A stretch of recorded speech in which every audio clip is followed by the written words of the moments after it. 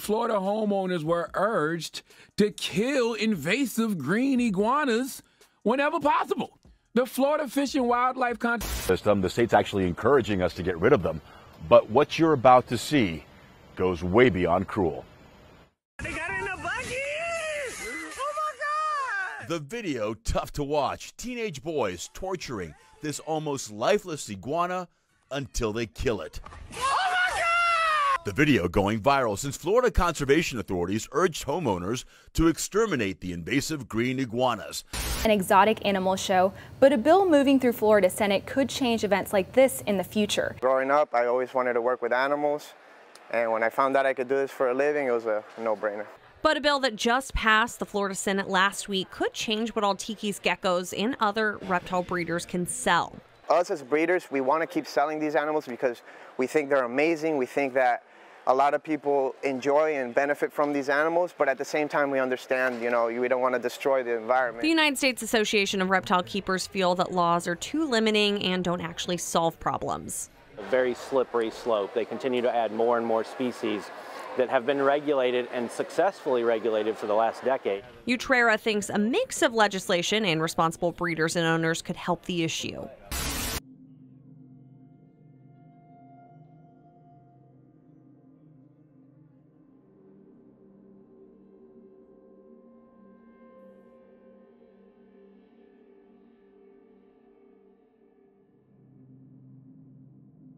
The Florida Fish and Wildlife Commission has forced us and other reptile keepers in the state of Florida to get rid of our beloved pets. Over the last few years, FWC has been putting more and more restrictions on what Florida keepers can have. They have claimed that they don't want to hinder our businesses and our livelihood, but their actions show otherwise. FWC claims they're imposing these strict laws because of the invasive populations in South Florida. Now, the problem with these laws that they're imposing on us is that they're doing nothing to actually help the population of invasives in the wild.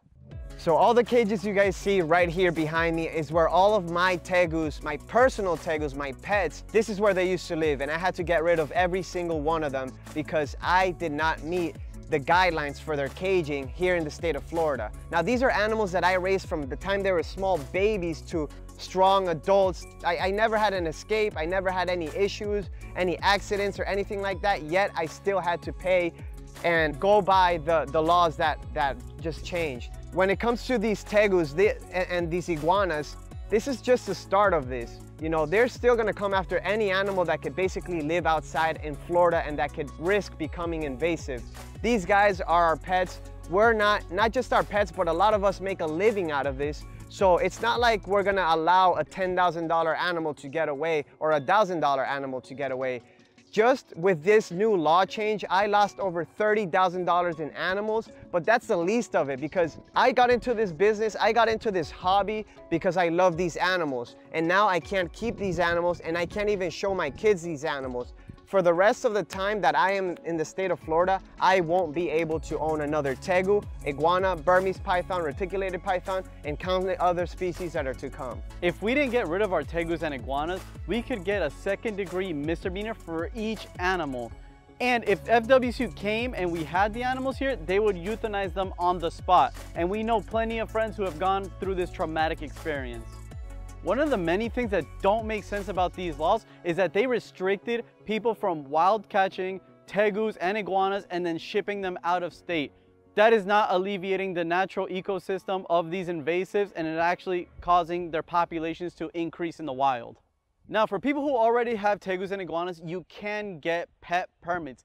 The problem is that these cage requirements are unrealistic. They need double doors, concrete, bottom and sides. These cages are costing about $10,000 each.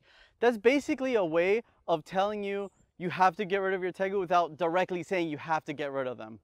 Now, the big thing about these laws is that it's really not giving us much hope for the future.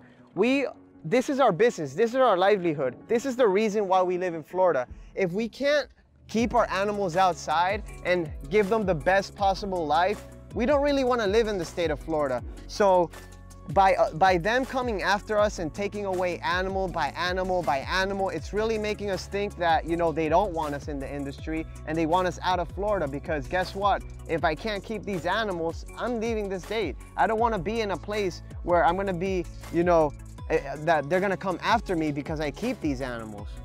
Anything that can survive outside the state of Florida and possibly become an invasive species is in danger of being banned in Florida. And the thing is, most reptiles are going to be able to live in Florida. It's the perfect habitat. It's humid, it's warm, it's, you know, there's plenty of grass and fruit for animals to eat. So it's really a haven for reptiles. By them saying that anything that lives in Florida that they don't want us to keep is really closing the doors on most of the pets that we could have. FWC just passed the new law that any minor violation, something as small as a verbal warning, could be grounds for terminating your Class 3 permit. Now, in the state of Florida, you need a Class 3 license to be able to sell animals inside of the state. So if you do get one of these violations and they do decide to revoke your permits, they can decide to confiscate every single animal that you have, even the ones like a redfoot tortoise that you don't need a permit to own. They could literally take away your pets and you just have to deal with it. The FWC commissioners claim that they're not coming after us, but the way it's written in the legislation say that any violation can result in the revocation of your permit. So anything from an administrative mistake from my end or their end could cause them to revoke my permit, the way I make a living, and take away my pets, my animals. Anything on my inventory, even if it's not something for sale, they could decide they want to take it away and I don't get to touch that animal for 3 years. And I don't get to work in this field for 3 years, and I have 90 days to get rid of my animals. When you have thousands of animals and this is your whole livelihood, 90 days isn't enough to get rid of all these animals, and it just isn't fair. Now, what is scary about these laws is that at a drop of a dime, 10 years of dreams, 10 years of hard work, 10 years of building a business could be out the window. What you can do to help is, first of all, follow USR Florida. They keep us up to date on everything that's going on, all the new laws, and also show up to our local FWC meetings. We gotta show up in numbers, we gotta voice our opinions, tell them that we are against these new laws. And also remember, guys, contact your commissioners, your Governor DeSantis. We need to get his attention to what's going on. They're taking away our pets, they're taking away our rights, and this is not right. We have a copy and paste email that you could send them out. And remember, if you don't do anything about it, when they take away everything, there's nothing you could say.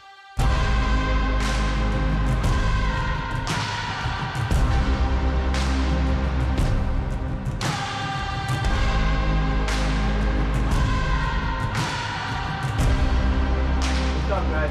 Today I wanted to talk about the different kinds of forms and traits that have to get just so people